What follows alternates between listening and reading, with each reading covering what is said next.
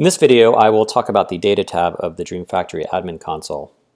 So the Data tab is pretty self-explanatory. It's where you can view all of the data that is stored in the database. And you can have, of course, as many databases as you want, and you hook those up in the Services tab. So each database has a REST API, and you can create, read, update, and delete records via that REST API, and all of that data gets stored in whatever database that you have.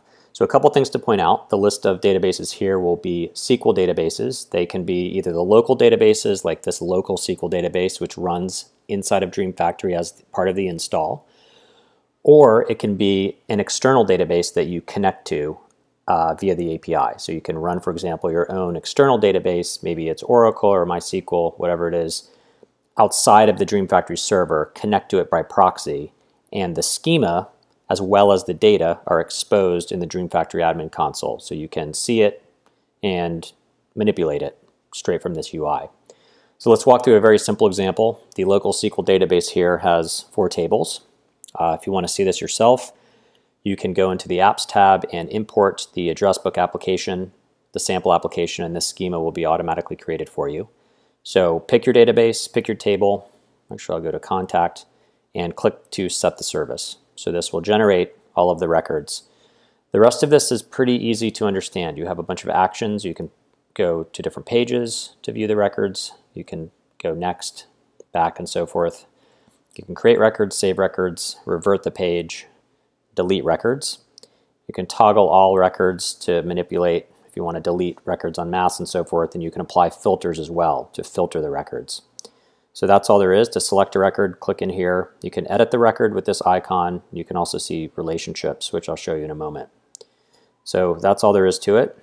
The fields that get displayed here, you can decide which fields you want to see or not see. So if I uncheck, for example, image URL, because I don't care to see that, when I go back into the view, that field will be gone here.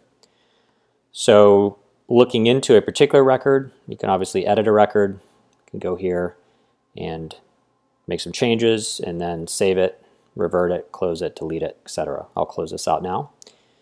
And that's really all there is. You can select multiple records and so forth. It's all quite easy. You can also look at relationships. So here is a contact in our database, and this relationship, the schema, has some related records by foreign key. So let's look, for example, at contact info related by contact ID. So what this is a child table that has a bunch of child records, like a related list with different phone numbers and contact information for this particular person, John. And these child records as well, you can navigate through. You can create additional ones. You can edit them, all that good stuff. Click here to edit the record. So this is a good way to, you can think of it as a data browser. It's a way of seeing your data on the back end. You can use it for many purposes, sometimes just to see the data or to add records, delete records, and all that good stuff. So that is about it for the data part of the demo. And definitely check out all of the other screencasts about all of these other features that are in the Admin Console on the DreamFactory YouTube channel as well. Thank you.